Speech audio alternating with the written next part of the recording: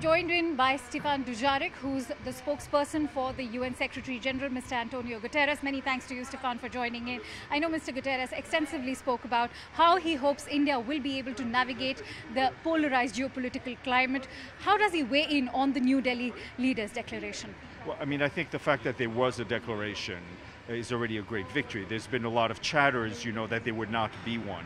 And I think the fact that there was a unanimous declaration is a reflection of the strong leadership of the G20 presidency and the willingness of all members of the G20 to compromise. And I think we need to have effective leadership. You need compromise. We can't solve any of the challenges we have in the world today without compromise. Very rightly said. And that is why I now come to the theme of G20, which is about inclusivity, Vasudhaiv Kutumbakam, that the world is one. When we talk about inclusivity, how does the UN look at the inclusion of the African Union now that India is also playing the role of bridging that gap between North and the global South? Also, not to forget the African continent. Yes, in fact, I think India is a bridge builder, both politically and in a sense geographically. It is very important that the African Union was included in the G20. It sort of pumps up the voice of the global South.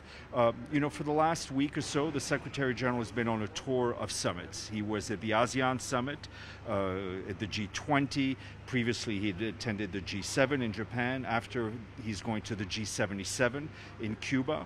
And this is all in preparation for the biggest G of all, which is in fact the General Assembly, which is the most inclusive grouping. It brings together all 193 member states in an effort to solve and to move forward on climate change, on global health, on all of these challenges that we're facing today. Stephane, at a time when it's being talked about that multilateralism is in a state of crisis, what do you make of the Indian Prime Minister Narendra Modi's role in terms of reviving the G20 as well? And he's also managed a coup of sorts by bringing all the member nations on the same page with this declaration. Yes, I think the G20 and the fact there was consensus is extremely important. But what we need to fight against is fragmentation in a multipolar world. We are in a multipolar world, and that in itself is not bad. But what we need to fight against is fragmentation. And the way we do that is by bringing people together. So you bring people through the G20 and the other groups, and ultimately, as I said, you bring people together in the General Assembly. And that is something we need more intense multilateralism, we need more reinvigorated multilateralism, and we need leaders to all recommit to multilateralism, because it is the only way we're going to face the challenges that we have today.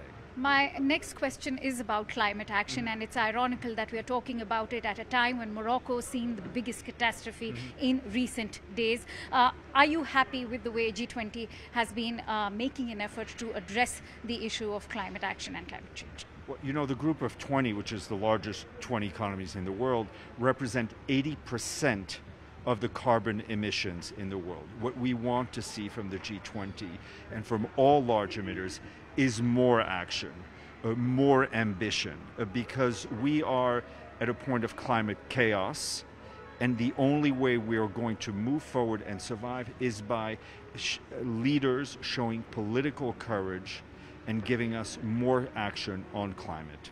How does the UN assess the absence of the Chinese President Xi Jinping and the absence of the Russian President Vladimir Putin?